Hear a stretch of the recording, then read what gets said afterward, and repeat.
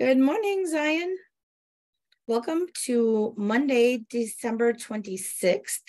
I hope you had a wonderful start to your Christmas season. So we are officially in the Christmas season. Let us enjoy that. Today we celebrate the feast of Saint Stephen, so we will have a special prayer for him later on in the morning prayer. It is morning prayer right 2. So you can turn to page 80 in your Book of Common Prayer. And the Psalms, I will tell you the Psalms when I get to them, because I have this in a different format and it's not right here. So I will announce the Psalms as I get to them.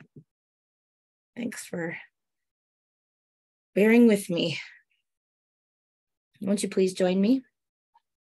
Lord, open our lips, and our mouth shall proclaim your praise. Glory to the Father, and to the Son, and to the Holy Spirit, as it was in the beginning, is now, and will be forever. Amen. Alleluia. Come, let us sing to the Lord. Let us shout for joy to the rock of our salvation. Let us come before his presence with thanksgiving, and raise a loud shout to him with psalms. For the Lord is a great God, and a great King above all gods. In his hand are the caverns of the earth, and the heights of the hills are his also.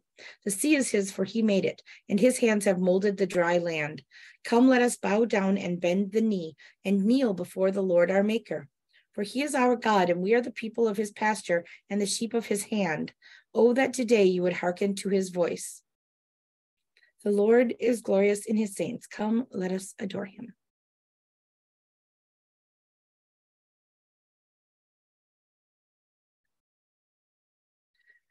Psalm 28 and Psalm 30 are appointed for today.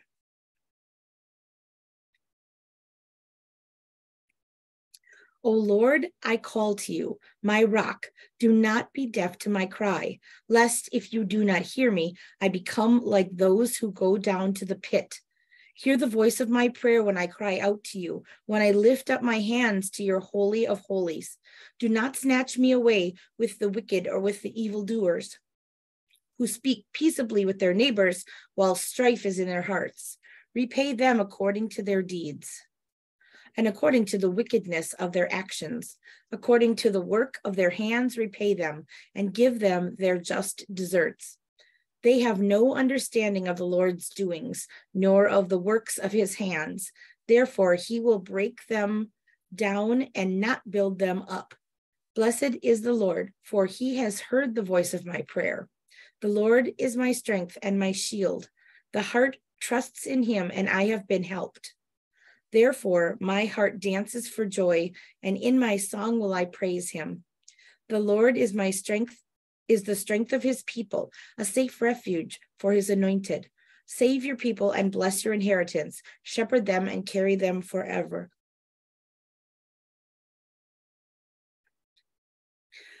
I will exalt you, O Lord, because you have lifted me up and have not let my enemy triumph over me.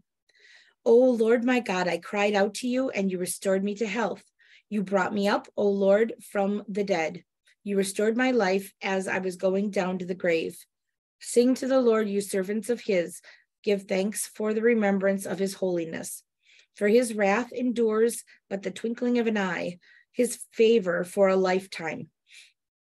Weeping may spend the night, but the joy comes in the morning. While I felt secure, I said, I shall never be disturbed. You, Lord, with your favor, made me as strong as the mountains. Then you hid your face, and I was filled with fear. I cried to you, O Lord. I pleaded with the Lord, saying, what profit is there in my blood if I go down to the pit? Will the dust praise you or declare your faithfulness? Hear, O Lord, and have mercy upon me.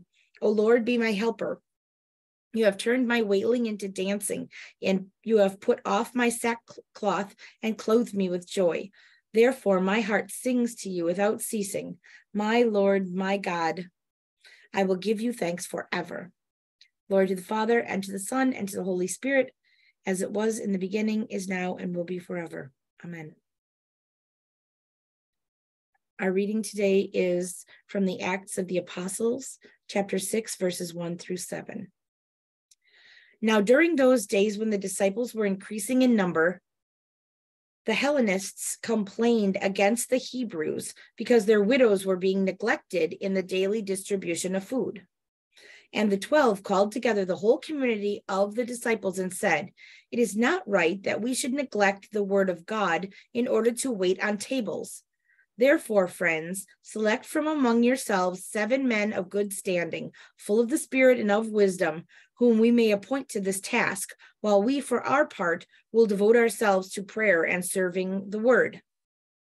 What they said pleased the whole community, and they chose Stephen, a man full of faith and the Holy Spirit, together with Philip, Prochorus, Nicanor, Timon, Parmenas, and Nicholas, a proselyte of Antioch.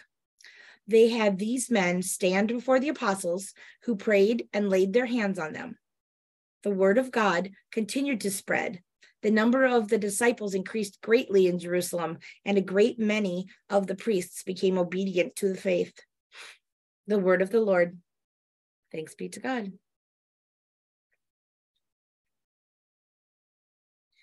You are God. We praise you. You are the Lord. We acclaim you. You are the eternal Father. All creation worships you. To you, all angels, all the powers of heaven, cherubim and seraphim, sing in endless praise. Holy, holy, holy, Lord God of power and might. Heaven and earth are full of your glory. The glorious company of apostles praise you. The noble fellowship of prophets praise you. The white-robed army of martyrs praise you.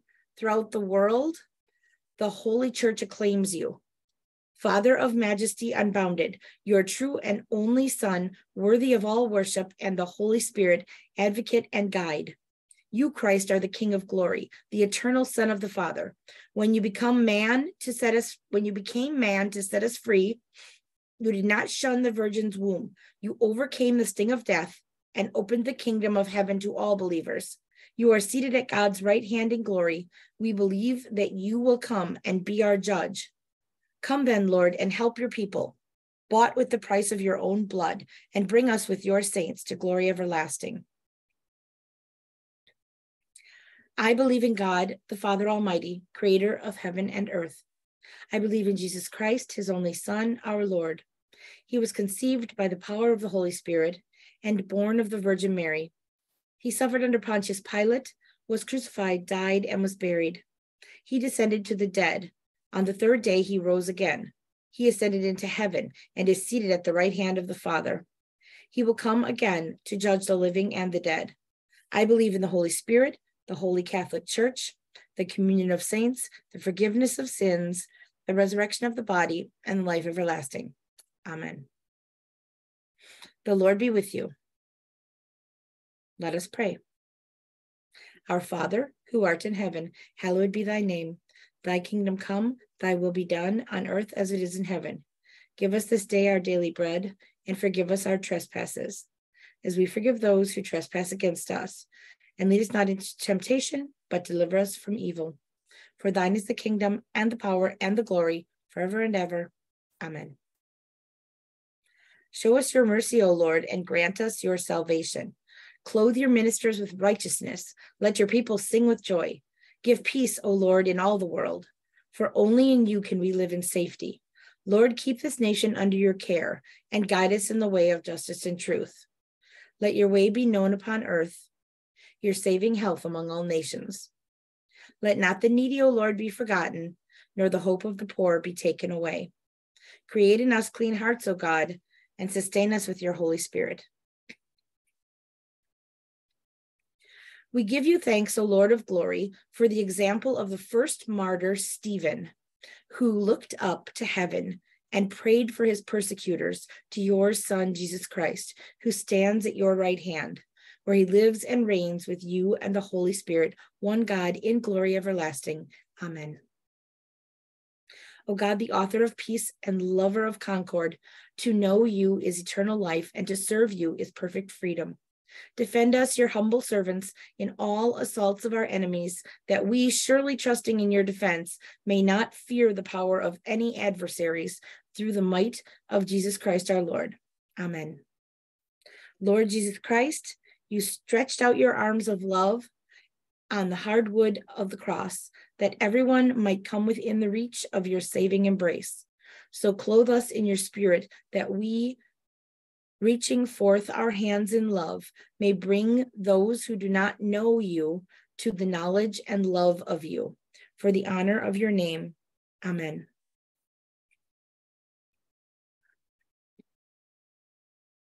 Almighty God, Father of all mercies, we, your unworthy servants, give you humble thanks for all your goodness and loving kindness to us and to all whom you have made.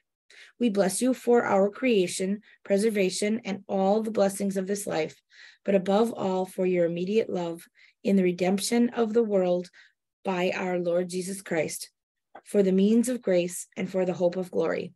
And we pray, give us such an awareness of your mercies that with truly thankful hearts, we may show forth your praise, not only with our lips, but in our lives, by giving up ourselves to your service and by walking before you in holiness and righteousness all our days. Through Jesus Christ our Lord, to whom with you and the Holy Spirit be honor and glory throughout all ages. Amen. Almighty God, you have given us grace at this time with one accord to make our common supplication to you.